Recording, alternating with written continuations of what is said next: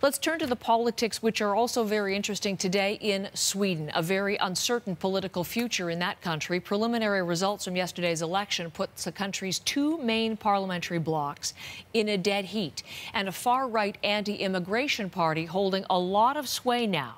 Thomas Dagg is in our bureau in London looking at the results and the shift in Sweden. Good morning, Thomas.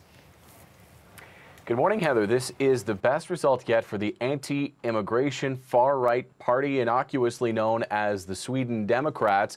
Behind that name is a party that wants to send refugees back to their native countries and not allow any more asylum seekers into Sweden. Now, traditionally, Sweden has been known as a land of social liberalism. Prime Minister Stefan Löfven and his center-left party lead the government as it stands.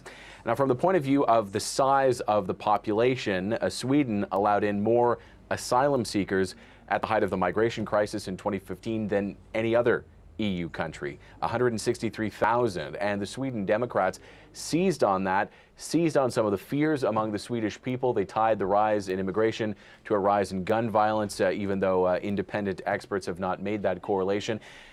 And it worked. The leader of the party says they won last night. In fact, they didn't win. They got just under 18% of the vote. But with their gains, the two main center-left and center-right alliances are in a dead heat, and it's unclear who will form the next government in Sweden, Heather. So these gains that this far-right party made in this vote, obviously this is the subject of discussion today. What do you think their role will be in whatever government structure they come up with there in Sweden?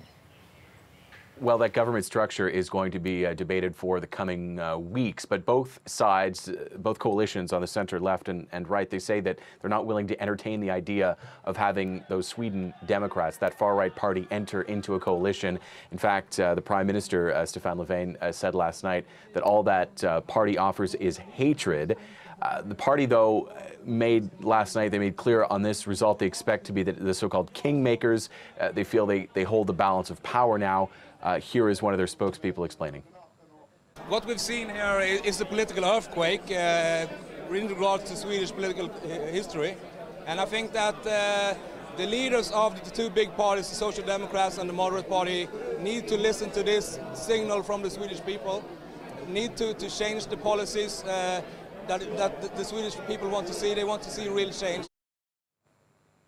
Now, this result is not quite as good as the party had hoped, but the results again show what we've seen elsewhere in Europe, including here in Britain as well, how anti-immigration rhetoric has gone from the far-right political fringe to something closer to the mainstream, a message that not a majority, but a sizable portion of the population is willing to support with their vote, Heather. Thomas Dagg from London, thank you very much.